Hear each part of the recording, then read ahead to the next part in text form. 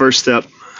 Good morning, team. Thanks for checking in for the next Kilograms Kilometers podcast and continuing on with lunge week.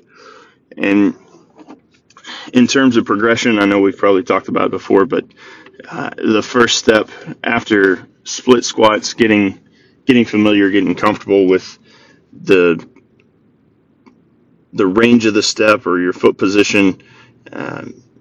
A lot of times some folks go a little more narrow, whatever, but once you get comfortable with where it's best for your foot position to be, then in terms of adding movement, starting with a reverse lunge would be kind of the first move, or at least in terms of our progression. Everyone has their own ways, but our progression going to the reverse lunge, because one, it's going to be you're at least lowering down on a stable platform. So if I'm stepping back with my right leg, my left foot's already planted, and therefore it's just decelerating or controlling that lowering movement.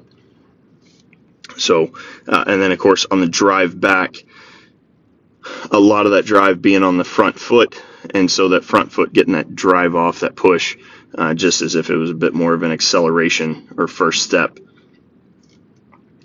versus going to a forward lunge, moving forward. So now if I'm stepping forward with the right foot's taking on a lot more movement, a lot more momentum, and then therefore you're emphasizing a little bit more the deceleration. So again, if it's something you're not comfortable with, then a lot of folks tend to get a little more instability or movement, especially in the ankle, the knee, as they're lowering down into that forward step. So again, first step would be, or first progression would be the reverse lunge. So again, you've got a solid planted foot, and then you're controlling down into that.